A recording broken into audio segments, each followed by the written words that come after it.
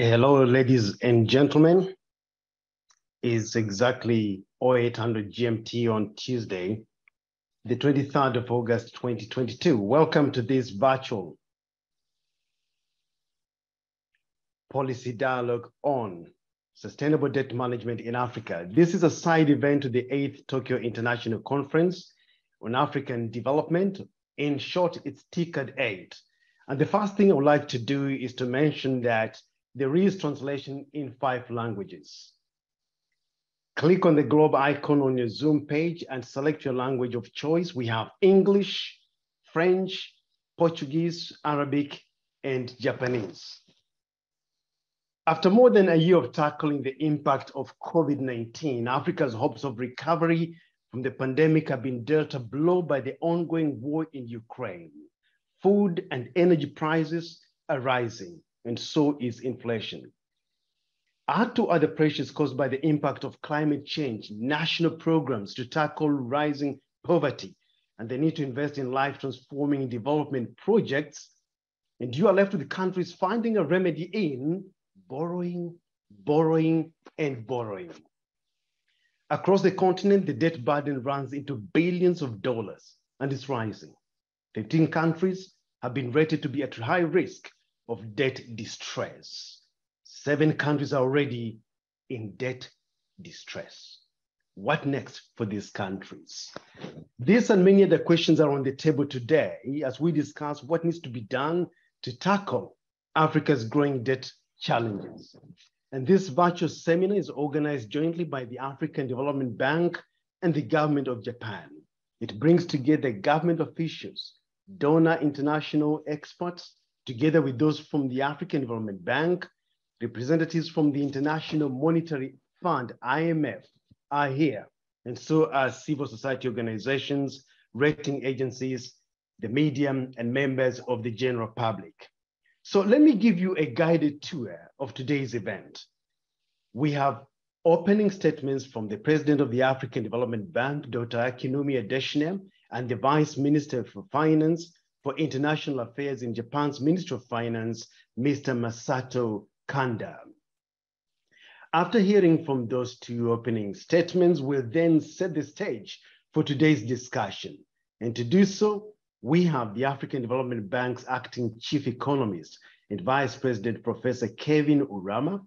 He will be followed by Mr. Guillaume Chabert, who is the deputy director of strategy, policy, and review department at the International Monetary Fund, that's the IMF.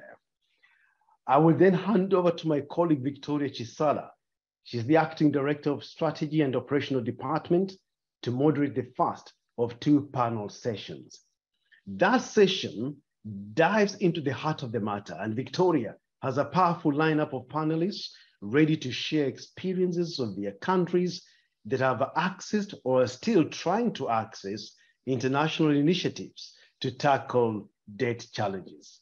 She will also tell you how you can send her your questions and comments for the panel. So please get set wherever you are. And I can say we've been joined by hundreds of people who are tuning in from various parts of the world. At the end of that session, and after a fast-paced start of the day, it will be time for a much-deserved break for a generous 10 minutes. When we return, we'll go straight into the second panel discussion that will take you to the next step of debt sustainability. What does the future hold for Africa? Moderating that session will be my colleague, Dr. Desiree Venkatashalam, the Director of Resource Mobilization and Partnerships. He will be bringing together an amazing coalition of government, rating agencies, civil society organizations, and the private sector, and of course, your comments. And after that, it will be time to wrap up things in style with Takaki Nomoto, the Executive Director of the African Development Bank. And now with that panoramic view of the day's proceedings, let's get started. And before I cue in the next item, if you are on Twitter, please, you can follow this debate at TICAD, hashtag TICAD8. And please, let's get talking. Let me now pave way for an opening statement from the President of the African Development Bank, Dr. Akinwumi Adesina.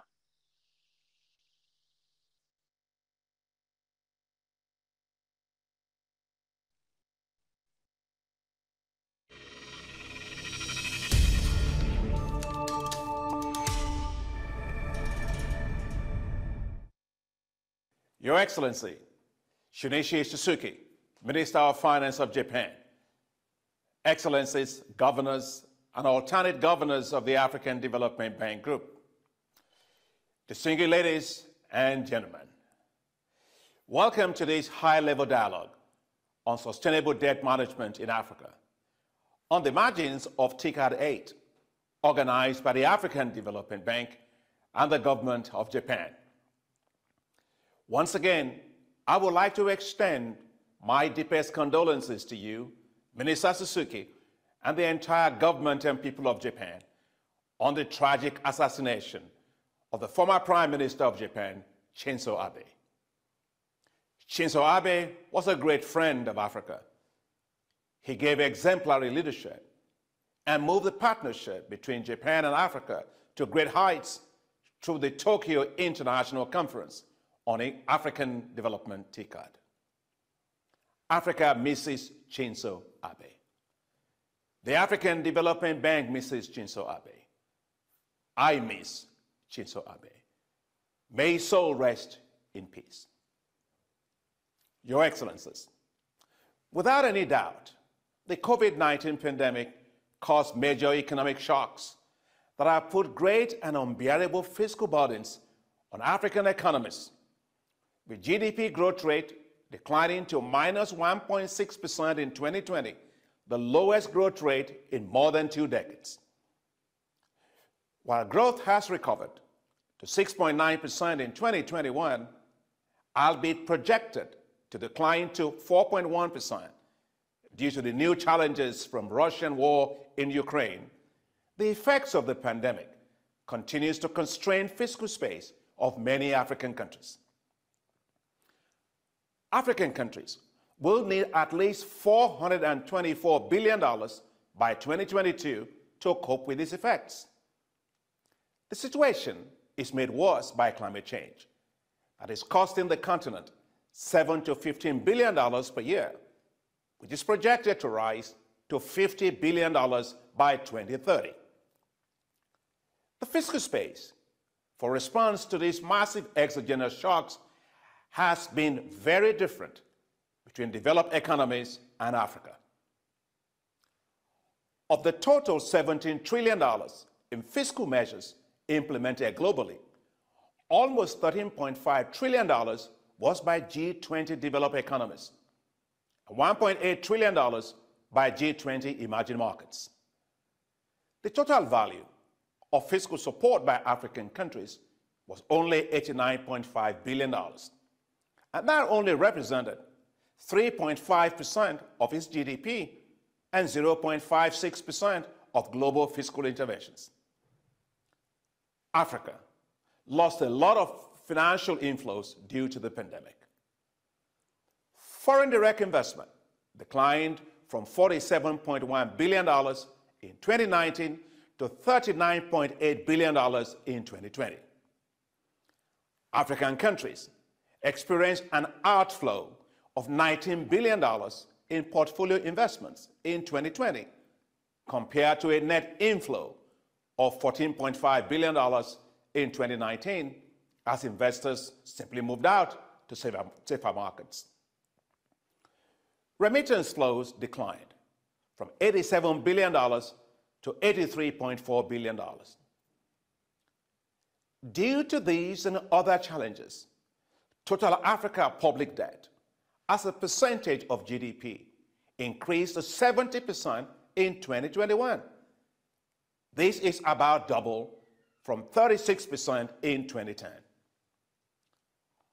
Of particular concern is a rapid change in the structure of debt, with private creditors now accounting for 40% of Africa's total external debt. The Debt Service Suspension Initiative, the DSSI, has helped to reduce liquidity challenges, with 38 eligible African countries benefiting from more than $13 billion in savings from debt service moratoriums. However, the debt service moratoriums represented only 25% of total debt service payments of countries for 2020, and 40.1% for 2021. The G20 Common Framework by the G20 and the Paris Club was designed to address the insolvency and illiquidity issues. But so far, it has now been able to be concluded in the 3 participating countries, and those are Chad, Ethiopia, and Zambia. This is due to lack of creditor coordination, information sharing, and procedural transparency, and limited private sector participation.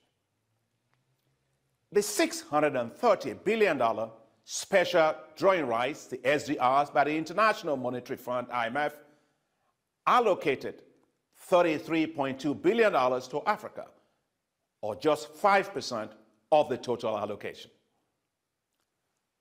African leaders have called for a rechanneling of $100 billion of SDRs to Africa, and that a portion of this should be channeled through the African Development Bank. As a AAA-rated financial institution, the African Development Bank can leverage these SDRs by 4 times and deliver larger volumes of financing to Africa. The bank continues to work with the IMF and other willing donor countries on this rechanneling. We are delighted that the United Kingdom has stated its readiness to provide the SDRs through the African Development Bank.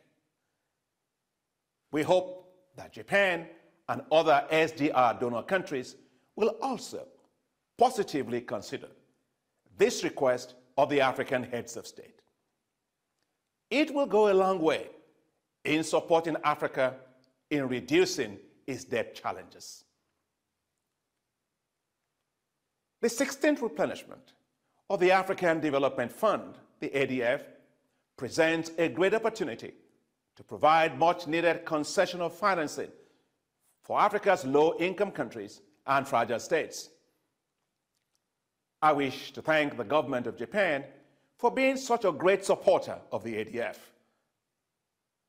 We look to you again this year for strong support for the ADF replenishment through more donor grants and concessional donor loans. Thank you. The ADF is developing plans to leverage its $25 billion in equity to potentially raise $33 billion from capital markets in long-term low-interest rate resources that will better support ADF countries. The ADF market access will reduce debt vulnerabilities. Now think of the following. If the ADF countries that have gone to the capital markets to raise Eurobonds worth $30 billion and 10 billion euros had come to the African Development Bank Group for financing, they would have saved $22 billion and 7.8 billion euros in interest payments alone. So, the ADF market access will not add to debt. Rather, it will help to reduce debt and debt vulnerability. To further address the debt challenges, African Development Bank is now taking several actions. First, the bank approved a 3-year multi-dimensional debt action plan for the management and mitigation of debt distress, with a goal of supporting countries to make debt work better for Africa. Second, the bank approved a 5-year strategy for economic governance in Africa, SEGA, which includes debt management and transparency as a core pillar. This will help to strengthen the capacity of countries to formulate and, of course, implement debt policy and medium-term debt strategy frameworks, ensure more prudent debt contracting and management, enhance debt statistics, recording, monitoring, and reporting, and promote the use of non-debt and innovative financing instruments. Third, this year, the bank approved the sustainable borrowing policy to guide its lending to countries while enhancing debt management and transparency and strengthening partnerships and coordination. Finally, in June of this year, the bank approved the establishment of a public financial management academy. The academy is dedicated to building national capacity in the entire public financial management cycle through structured training, policy dialogue, and technical assistance. Ladies and gentlemen, Africa cannot run up a hill with a backpack full of sand on its back. Together, let us advance on debt restructuring. Together, let us advance economic governance reforms. And together, let us advance sustainable debt management. The African Development Bank stands fully ready to play its part. Thank you all very much and welcome again.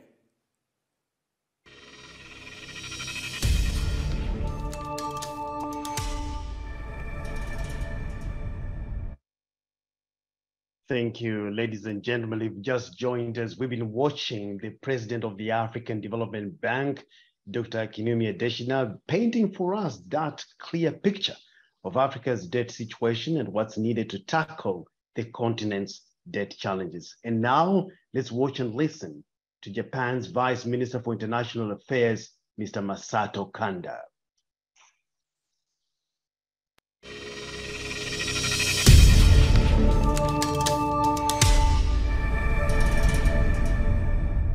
Thank you, President Adesina. Honorable ministers, distinguished speakers and guests, ladies and gentlemen. It is a great honor to address you all at this high-level policy dialogue on sustainable debt management. I'd like to thank AFDB staff for organizing this event. Indeed, debt management is one of the most imminent challenges that African countries face, and addressing it has been Japan's high priority. We are very pleased to officially support this important side event of the day. Africa has tremendous potential for economic growth with its rich natural and human resources. Japan has been a long-standing partner with Africa to realize such potential, supporting Africa in many dimensions, particularly agriculture, food security, and resilience against natural disasters. The upcoming TICAD8 will provide an excellent opportunity for Japan and Africa to achieve balanced and inclusive growth, with African countries in the driver's seat. In order for Africa to sustainably mobilize financial resources in these important development areas, it needs to successfully address one formidable challenge: the growing risk of debt vulnerabilities. We have witnessed the COVID-19 pandemic significantly affected the debt situations of African countries. The G20 and the Paris Club immediately stepped in and implemented the debt service suspension initiative from May 2020 to the end of 2021. This initiative helped African countries address acute short-term liquidity needs. However, it was not designed to address the root causes of debt vulnerabilities. In this context, the G20 and the Paris Club launched the Common Framework. It is highly valued as the first ever historic initiative of debt treatment that involves both Paris Club and the non-Paris Club creditors. However, it is taking a very long time with only little progress so far. Borrower countries are frustrated, I know.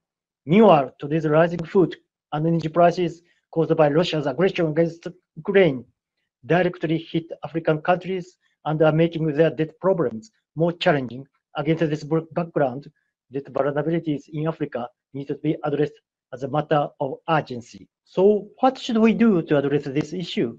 My answer is to ensure that all three stakeholders will fulfill their respective responsibilities for securing debt sustainability and transparency. First, creditors should cooperate with African countries to secure debt sustainability and transparency. To begin with, when financing African countries, creditors always need to consider borrowers' payment capacity and appropriately adjust the concessionality of their financing. The G20 and Paris Club creditors are tasked to implement the common framework swiftly and transparently. To do so, they should promptly share their lending data with the IMF and the World Bank, constructively negotiate within creditor committees, and provide a fair and comparable debt treatment. In parallel, creditor countries need to give certainty to borrowers by clarifying the common framework process and timelines. Creditor countries can facilitate this process through cooperating with African countries in strengthening their borrowing data through data reconciliation. Japan has been leading on this and is determined to carry through this initiative. In fact, Japan shared our loan-by-loan lending data with the World Bank in 2020, which facilitated the reconciliation process and successfully closed the data gap of $1.1 billion for Sudan and $220 million for Zimbabwe. Japan calls upon other creditor countries to follow suit to shed light on the actual data situations of African countries. Second, African countries themselves need to demonstrate their full commitment to improve data sustainability and transparency.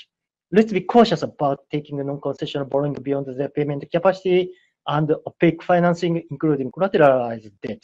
Let's continue to work on enhancing the capacity to manage debt and improve data transparency. In this context, I would also like to stress the importance of quality infrastructure investment. It will help countries raise economic efficiency in view of the life cycle cost, build resilience against natural disasters, and ensure both project level financial sustainability and macro level data sustainability. We believe it will assist Africa to achieve sustainable growth and development, including data sustainability. Given those multi-dimensional benefits, Japan has and will continue to promote quality infrastructure investment through many ways, including face-to-face policy dialogue and providing financing. With these efforts, investors will be assured of Africa's future economic development and will be willing to invest in Africa even further. Third, IFIs such as AFDB play a pivotal role in improving the data situations of African countries. We look forward to their further support for African countries in implementing economic and fiscal reforms and strengthening capacity for data management and transparency.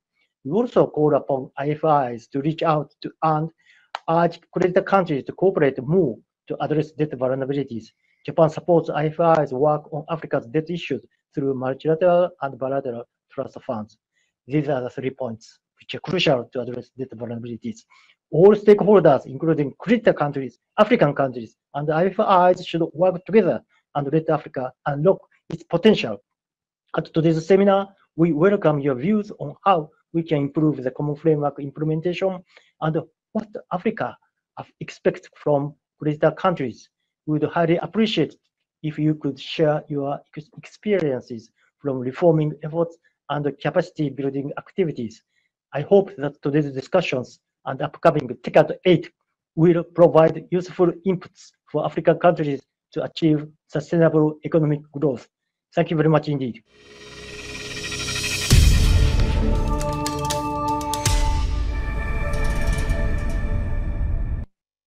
Thank you, Japan's Vice Minister for International Affairs, Mr. Masato Kanda.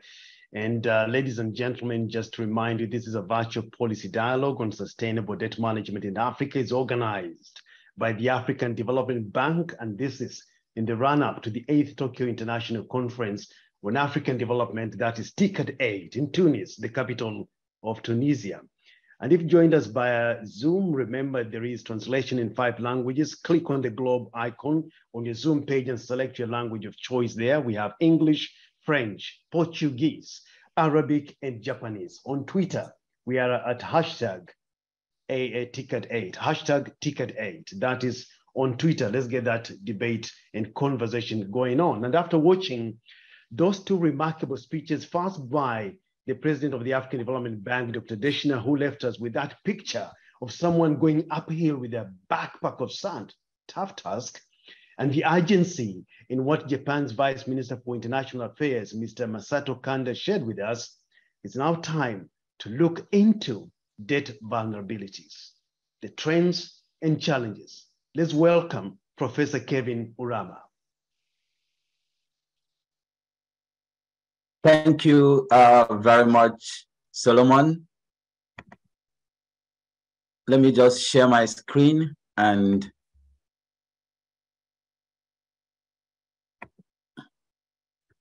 okay.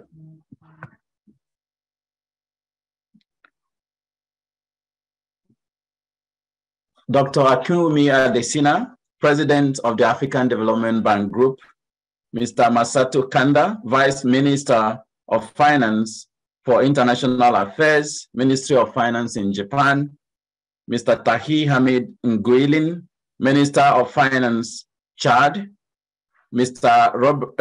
Rigobert Roger Andley, Minister of Finance, Budget and Public Portfolio in Congo, Honorable Ministers, Excellencies, distinguished panelists, ladies and gentlemen, it is my pleasure to present to you today a bird's eye view on a very important subject, which is the debt situation on the continent and how we could go about sustainable debt management. So here on this slide is the presentation sequence I'll follow.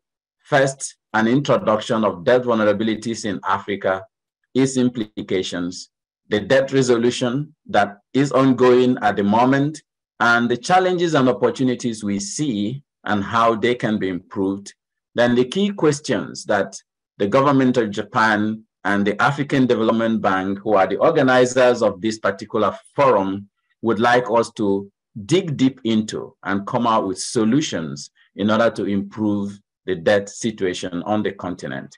Then I will also offer a few recommendations from my side and some concluding remarks. First, we all agree that there is an elevated debt levels on the continent. Both the president of the bank and Minister of Japan, Vice Minister of Japan, have already painted that picture for us. And this is in a situation where there's a dire need for resources for economic recovery on the continent due to several factors, some internal, some external to the countries themselves. So we see in this graph a continued rise in the debt to GDP ratios of countries. And this is keeping in mind that there was a peak after just before this decade where we're seeing this continued rise. I make 3 points here on this slide. First, the rise in debt and debt vulnerabilities in Africa has not been caused solely by COVID-19. So we have structural issues. We have also external global financing architecture related issues that has continued to condition African countries to depend on debt financing and also having challenges for repayment of debt. I will touch on a few of them as we go forward. But we see that rapid rise from 36% to 71.4% in debt, Africa's gross public debt since 2010 up to 2020. This rapid increase saw some slowdown due to some interventions that already has been pointed at, that I'm also going to talk about in this presentation. But these were temporary liquidity support measures to countries. And because they are temporary, now some of them have elapsed, the debt challenge has begun to rise again. And not only that, we have overlapping challenges that are stemmed from COVID recovery, the increasing climate change impacts, heightened security spending, inflation, and global market volatilities that are set to continue to drive these debt vulnerabilities up for the continent. And this poses risks both for the borrower and for the creditor because the debt defaults are looming very large. So we estimate that debt to GDP ratio may rise by between 10 to 15% in the short to medium term. And another worry is the higher cost and increasing cost of debt servicing on the continent. So as at the end of 2019 and 2020, we saw that about 18% of total government revenue was used to service debt on the continent. For some countries, about 5 countries on this continent, that ratio, that percentage is up to 30%. That's a big challenge. And you see that in many countries, it was also more than 14%, as you see in the second bullet point there. And with the expiration of those temporary liquidity measures that were put in place to address COVID-19, while the global headwinds are increasing, not decreasing, the challenges of debt vulnerabilities on the continent is set to increase. And in addition, as other countries, developed countries, are implementing monetary policy normalization policies, fiscal consolidation, and other policies to rein in inflation in their own countries, the spillover effects on the continent is also impacting on the cost of debt and debt repayment. All these points to a future where debt vulnerabilities may increase or is projected to be increasing on the continent. As of April 2022, just a few months ago, out of 38 countries that have where we have debt sustainability assessments, 16 of them were already in high risk of debt, 7 were in debt distress, and 15 had a moderate risk of debt. One point to mention here is that before COVID-19, we had the total number of countries in debt distress in about 6. So it's increasing instead of going down. And that is for me to point to the fact that this tells me that the current measures we have in order to address the debt distress on the continent, both at the African level, the national level, and the global levels, need to change because it's not effective. Then another challenge is the changing composition of debt in Africa, which President Adesina has so eloquently painted for us as well. The share of private creditors has more than doubled from 17% in the year 2000 to 39% in the year 2019. And with all the fiscal challenges that countries are facing, this is only set to increase. Multilateral debt has been relatively stable at about 32.5% over the past 2 decades, but bilateral debt has halved to about 27% during the same period. And if you look at the composition of that 27% of bilateral debt on the continent, you find that one country, China, it accounts for almost 49% of that. The United States, 15%, France, 11%, Saudi Arabia, 9%, UK, 9%, Germany, 7.5%.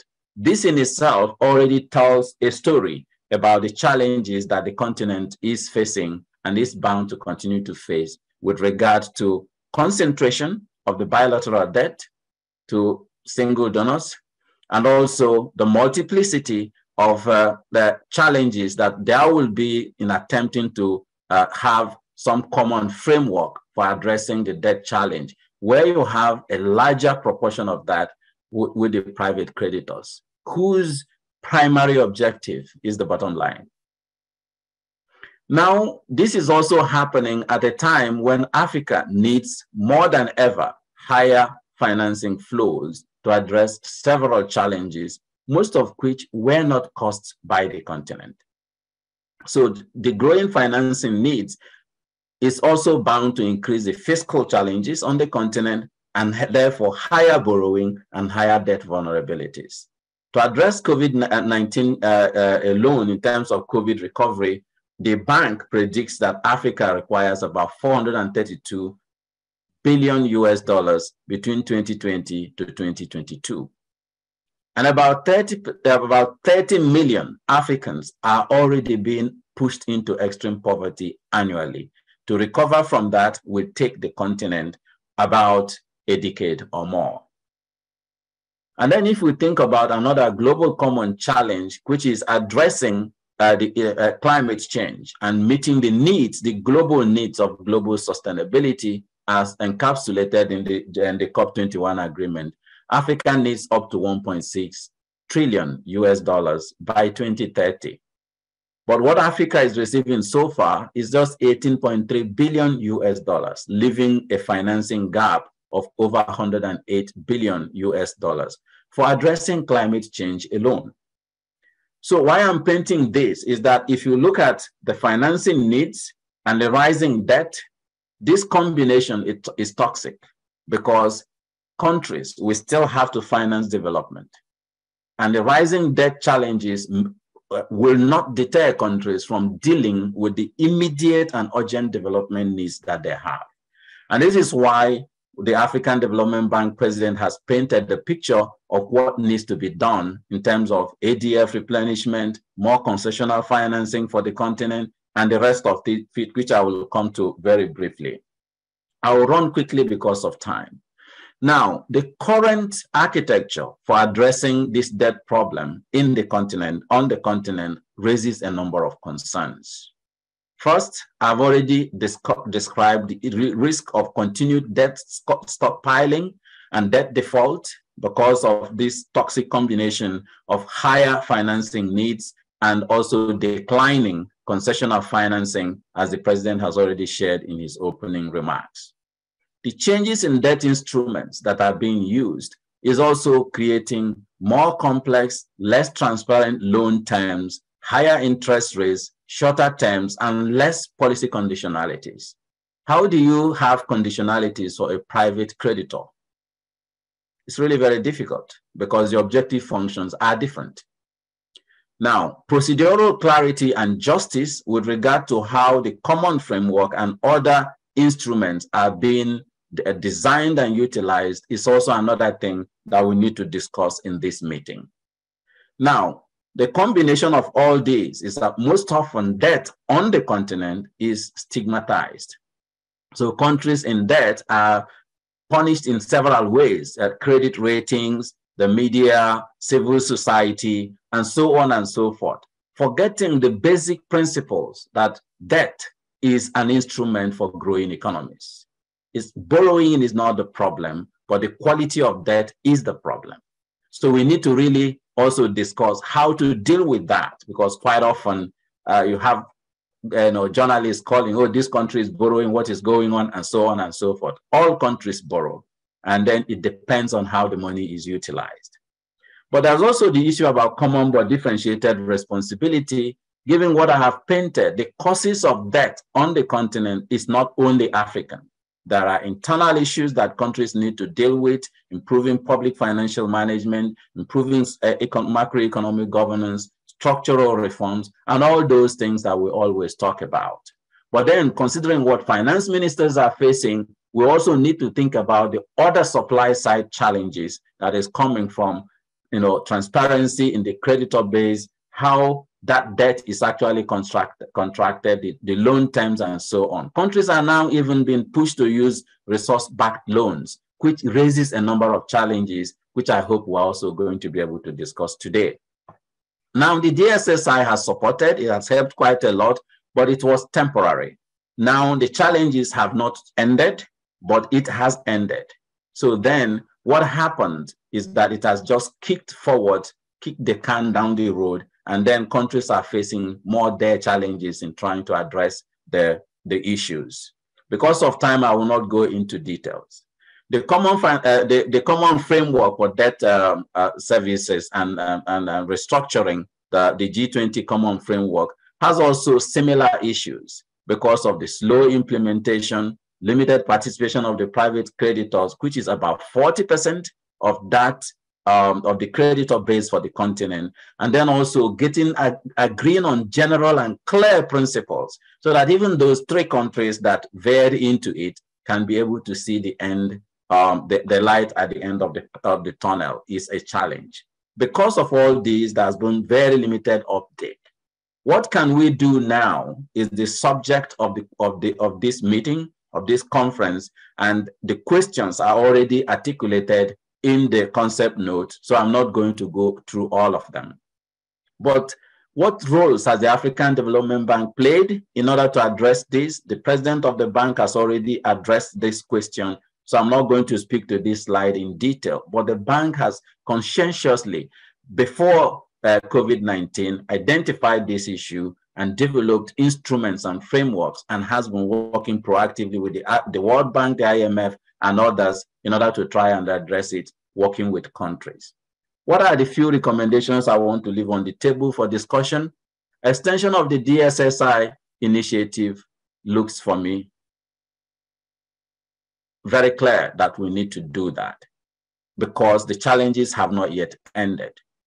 Rechanneling SDRs and also creating new green SDRs is also something I hope we can discuss at this meeting, and clarifying and fast-tracking the implementation of G20 framework is now for me a reputational issue because 2 years down the line, the G20 framework has not really achieved what it was supposed to achieve, even for countries that went in for that.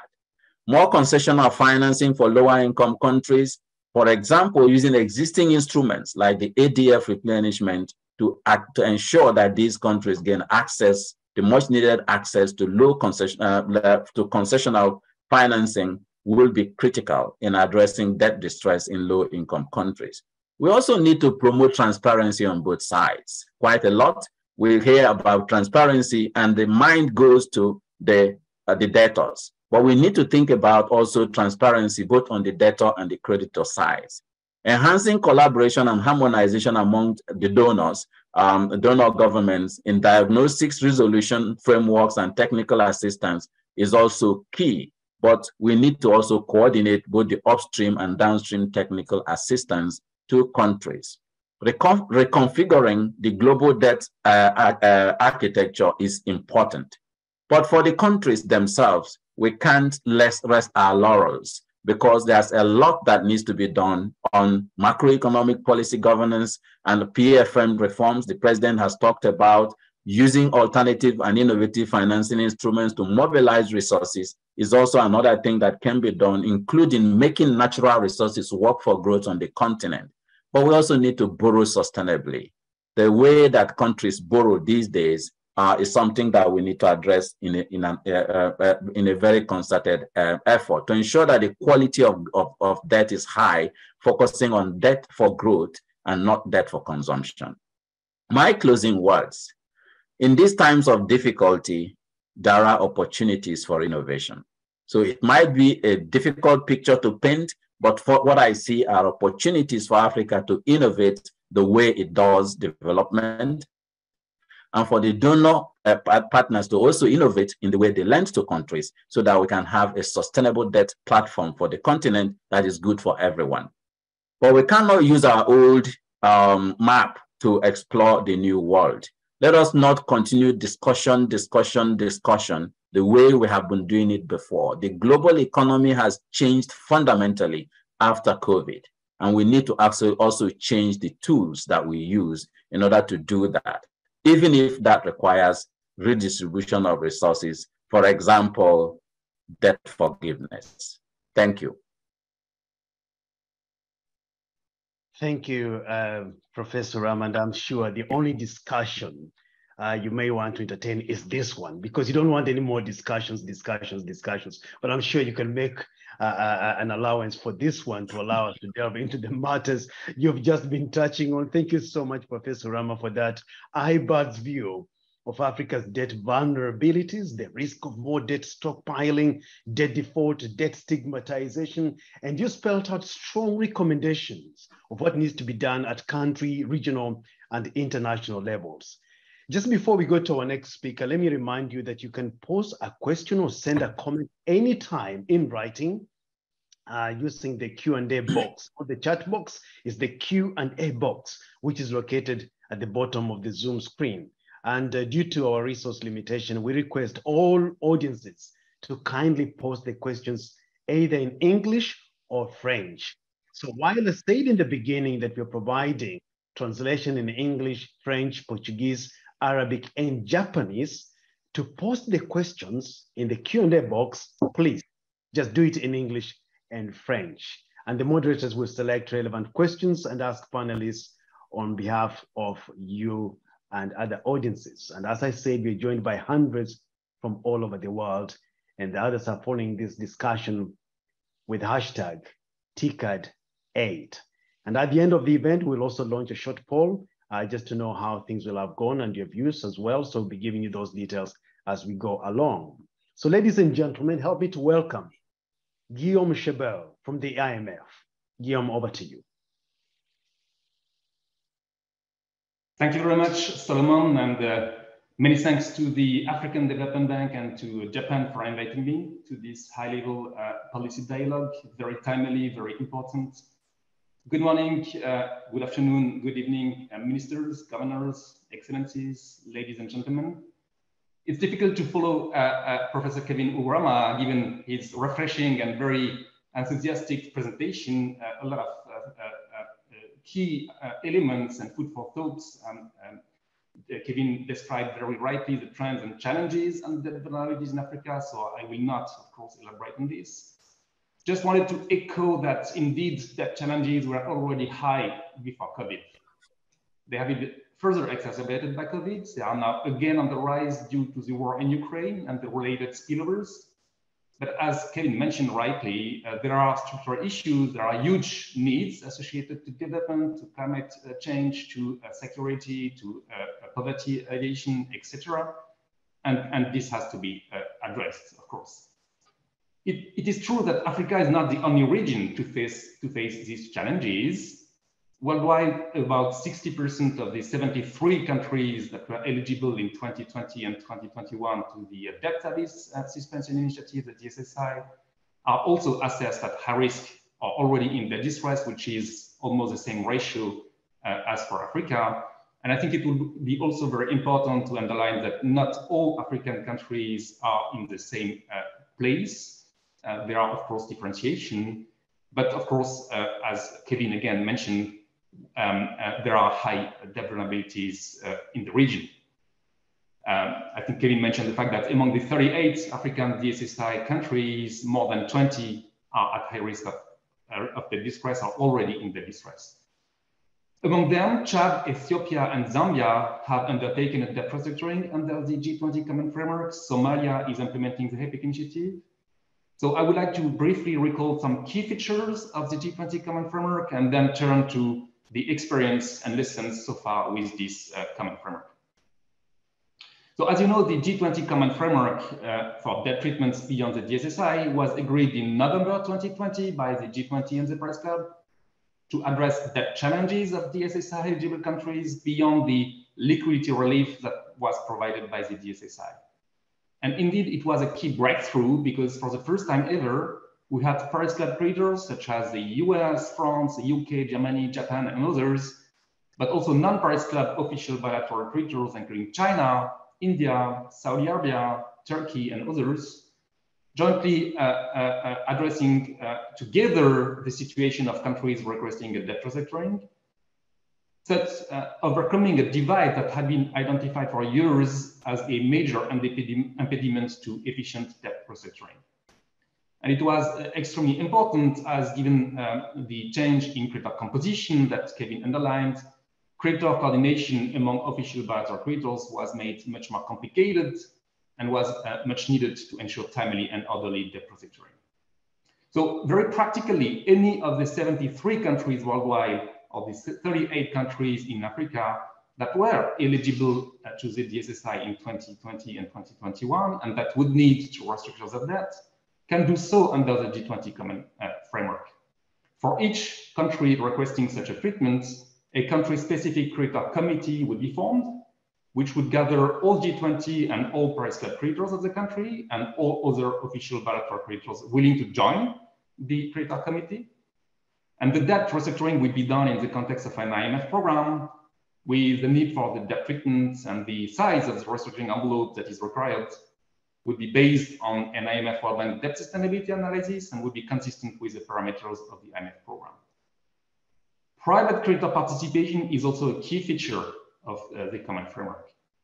The DSSI, as we remember, didn't include a participation of the private creditors, or more rightly, the participation of private creditors was purely voluntary, and it didn't work. For the Common Framework, that's very different because the participation of the private creditors is a requirement under the Common Framework, is ensured through the implementation of the clause of comparability of treatment, which basically replicates what has worked well for decades with the Paris Club. And in practice, I'll come back to that later, we don't see major issues there.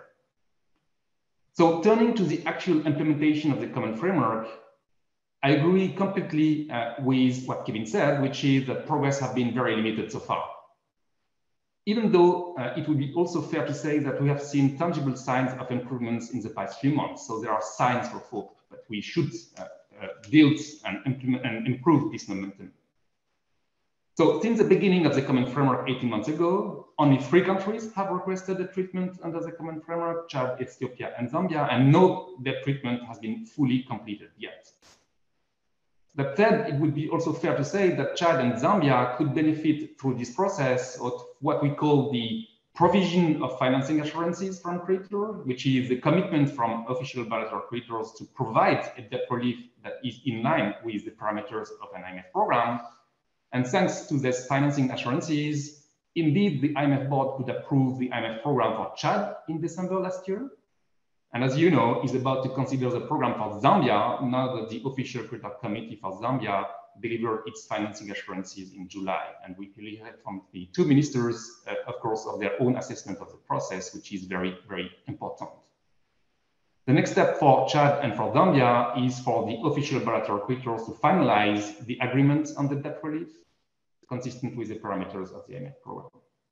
So bottom line, the mechanism is delivering, but is delivering very slowly and insufficiently efficiently. So definitely improvements are urgently needed. This would increase confidence in the mechanism, facilitate the decision by others to use it, and be aligned with the severe situation of debt vulnerabilities many countries are facing. But we don't think the framework itself needs major changes. What we think is that targeted improvements could make a considerable difference and make the framework indeed deliver up to its potential. As you know, the IMF, together with the World Bank, has proposed 4 targeted improvements. The first one is to clarify the timelines and processes to provide everyone, the debtor, the creditors, the other stakeholders, with predictability, transparency about the process. Developing a publicly available compendium of timelines and steps in the process would help a lot everyone, in particular the countries facing debt vulnerabilities and hesitating to request a debt treatment. Second, we believe that a debt service suspension for the duration of the negotiation should be introduced. It would improve significantly the mechanism. It would provide a liquidity relief to the debtor precisely at the time where the country is very much under financial stress. It could be factored in the actual treatment at the end of the process. And if it were adequately shaped, which is technically feasible, it would provide the appropriate incentives to move the negotiation quickly forward, both for the debtor and the creditors. Third, on private sector participation, what we think is that, again, as I mentioned earlier, we don't see a major problem with private creditor participation under the Common Framework, for the reason that the traditional financial private creditors know very well how the rules are meant to be implemented. I think there is a bit of a confusion in the public domain, given that under the DSSI, it was clear from the onset that the official bilateral creditors decided not to require private sector participation. So private sector participation was purely voluntary, and as one could have expected, didn't work. We have a case also which is very specific, which is Chad, where the issue is not so much the private creditor of Chad having some slowness in terms of implementing the debt treatment that is required, but the fact that the contract that Chad and the key private creditor of Chad have signed is very, very specific, collateralized, with basically the impossibility for Chad, it would be for the minister to explain, of course, I may be wrong, but our understanding is that Chad cannot run arrears vis-a-vis its key private creditor, which of course gives the private creditor a very, very strong leverage in the negotiations. That's not what we see in other cases, including Zambia, for instance, where Zambia is already in arrears with its private creditors. And again, I'm very much looking forward to hear the views of the Minister for Zambia on this situation. So we don't see ex ante a major issue with private sector participation under the Common Framework, but definitely we think that it would be very welcome for official bilateral creditors and for the G20 to clarify the stance and to clarify how comparability of treatment will be enforced in practical terms, because the past months have been,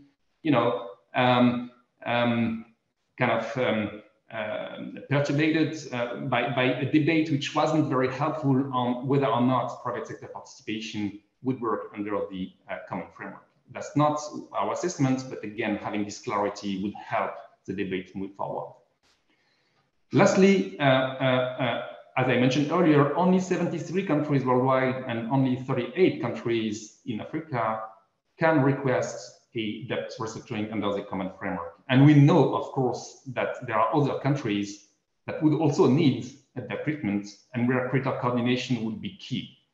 I don't have a specific example to give for Africa, but a key example nowadays is Sri Lanka. Sri Lanka needs a debt restructuring. Coordination among official bilateral operators such as Paris Club members and China and India would be key, and having such a coordinated approach would make a strong difference for the country. So in the interest of time, I just wanted to recap that we see small, targeted, but very, very important improvements. We see those improvements are realistic, can be achieved, should be achieved. We really hope they will be. As I mentioned, we have seen a bit of improvements over the past few months, including on the way Paris Club and non-Paris Club creditors interact and on the efficiency of the processes. There has been in June and July many meetings of all of the 3 creditor committees for Chad, for Ethiopia, and for Zambia. So there is some momentum, but we would like this momentum to accelerate and to deliver indeed up to the potential of the common framework. Many thanks again for having this opportunity to engage, and I would be very happy, of course, if there are questions that I could address later on. Many thanks. Over to you, Solomon. Thank you so much, Mr. Guillaume Chebot from IMF. And yes, you're asking for questions and comments. They are coming in that Q&A box. They are really coming in. I would urge everybody to use that box to send us your questions and comments. You've heard from Professor Rama earlier on, and then you are hearing from Mr. Guillaume Chebot. So you've got the best brains in the room to tackle those questions and comments.